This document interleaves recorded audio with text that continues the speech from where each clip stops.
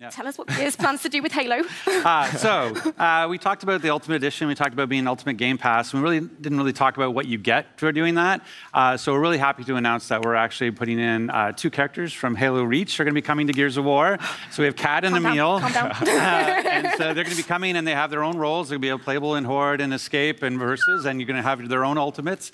You want to talk about the 2 ultimates? Yeah, so we really tried to be very authentic to Halo while still making it kind of integrate into the Gears world. So we've got the drop shield on Emile, and that we looked at Reach and we wanted to make something that Halo fans would really recognize as a true drop shield. And then we've got the hologram on Kat, and it's she's the subterfuge expert, and so she's going to distract the enemy while everybody else goes and does something else. And it's the same actors. So we went out and we got the original cast, and so after a decade, we brought them back into the booth and we re-recorded. It's the small details, and you know what? We've got a video that shows off exactly that. Check it out. Looks amazing.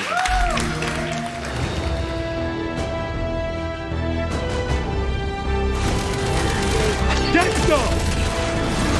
Reverse kill. Activating drop shield.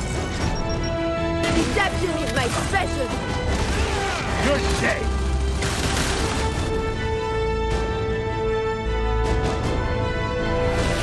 I'm here.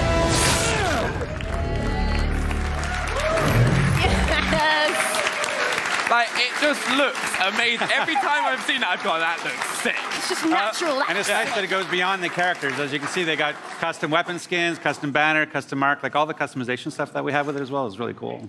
Each engineer, each different character will have their own ultimate, so you can still mix them. Excited about is all those different play styles that you can find to kind of suit your personal play style. Yeah, so I want more ammo, I want more health. So as you're playing, you have this in-game progression that you could have never played the game before. Yeah. And so we wanted to create a lot more accessibility to the game, and whether that's accessibility features in terms of how you control, we have things like single stick control, ability to turn off camera shake, and all those sorts of things.